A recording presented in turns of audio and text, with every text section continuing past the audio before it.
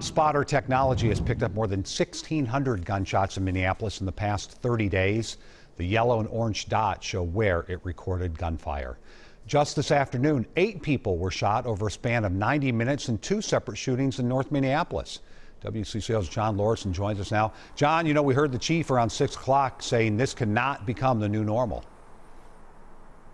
Yeah, that's right, Frank. The numbers show that dozens of people have been shot in Minneapolis since George Floyd's death. Tonight, the mayor and the police chief called on additional help to end the violence. It will not be tolerated by our police department, by our chief, by me. Just after 2:30 Monday afternoon, 4 people were shot near the 1600 block of Morgan Avenue. A mile away and an hour and a half later, 4 more people were shot at Broadway and Lyndale. The shootings prompted Mayor Jacob Frey to call on the Hennepin County Sheriff's Office, State Patrol, and others for help. That's the ATF, that's the Secret Service, that's FBI for investigative purposes. Where people just settle their disputes by picking up a gun and shooting. Chief Madera Arredondo says the victims on Monday and the majority of victims in Uptown over the weekend are black men. We'll see high visibility from different law enforcement partners, but we will also see a great increase in the intelligence sharing with all of our partners here. City leaders say officers responding to shootings have had bottles and rocks thrown at them. But at Broadway and Lyndale, community activists urge people to partner with police. I absolutely disagree with saying abolish the police.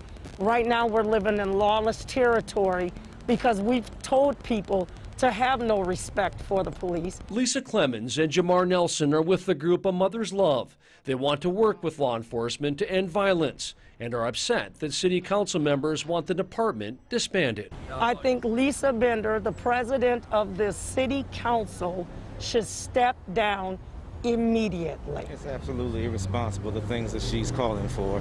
And again, to abolish the police department, to dismantle them, irreparably harms the black and brown people. And we reached out to City Council President Lisa Bender tonight about the recent shootings, but we did not hear back. Now, the shootings we were at earlier tonight, the 1600 block of Morgan Avenue, and also at Broadway and Lyndale, we mentioned 8 people total were shot there. All are expected to survive, Frank. They all have non-life-threatening injuries. Okay, John, thank you.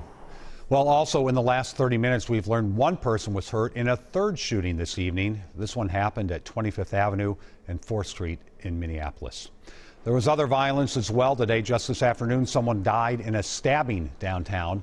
Police think 3 men got into a fight and one of them stabbed the other 2. The other victim is in critical condition. Police say they have not arrested anyone yet. We'll, of course, continue to track the surge of shootings and violence in Minneapolis. We'll keep you updated on TV and online as we learn more.